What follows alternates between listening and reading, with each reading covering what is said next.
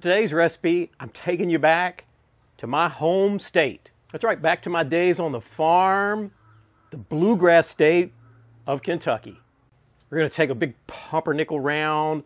I've got some cheddar, some Gouda, Gruyere, and there's beer in this recipe, beer cheese. Okay, let's get this recipe going. I've got a 1 pound pumpernickel. This is the hardest part of this whole recipe, right? Because you don't want to cut through this guy. You want to keep a floor in it, and you don't want to go too far down on the sides. And all we're doing is making a bread bowl, right?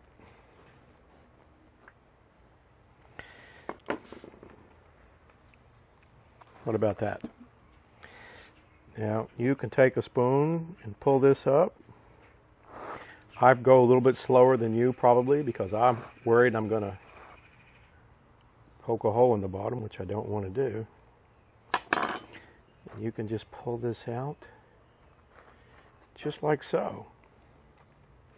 And you want to leave about 1 inch, 3/4 of an inch to 1 inch, right?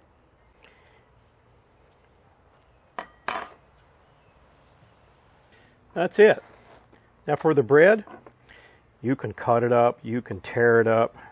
I've been at parties where somebody just tears it up with their fingers. It's up to you how you want to do it. But you can use this for dipping.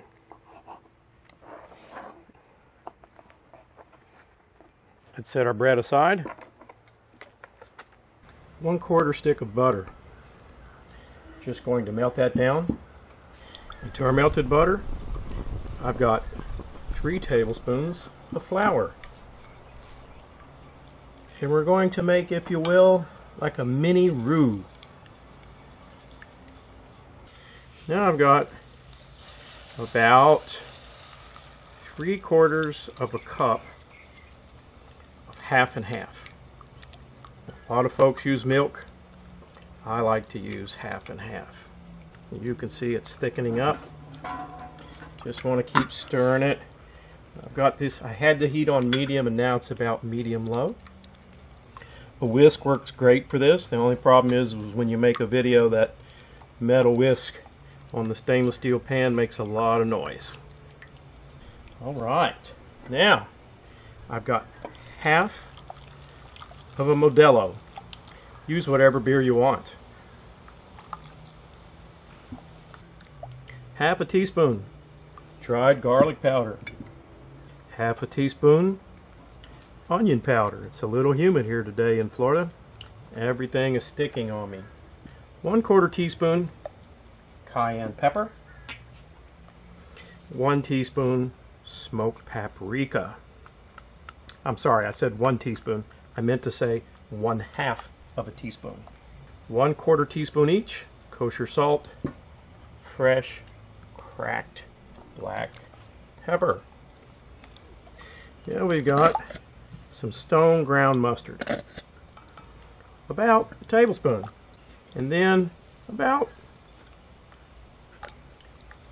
I don't know, 2/3 to a teaspoon of Worcestershire sauce. Oh, is it smelling good? Now let's start adding the really good stuff. I've got 8 ounces freshly shredded cheddar cheese. Make sure you shred your own cheese. Don't buy that pre-shredded stuff. You want this to all melt in together. And that packaged stuff, I don't know what's on it, but it doesn't blend in real well. And here I've got 4 ounces each Gouda, and I know I can't say it properly, Gruyere, however you say it, I know I like it. And I've still got this burner on medium-low. Just want to melt this cheese down. And you can see it's getting good and cheesy. It's thickening up. Oh, I can still smell that beer. Yummy. Here I've got about 3.5 pieces of fried chopped up bacon. Now I need to add a little bit more liquid. You got two options here. You can put a little bit more of the beer in it, or you can add another 4 to 5 ounces of half and half. The half and half will make it creamier. So I'm going to come back in and add a little bit more of that beer. So now I've added about 3/4 of a 12-ounce beer. It's been, I don't know, 8-10 minutes. Now let's move our cheese. It's all done. Now we got that bread back here. Just pour our cheese in here. Cheese and bacon, all those other goodies.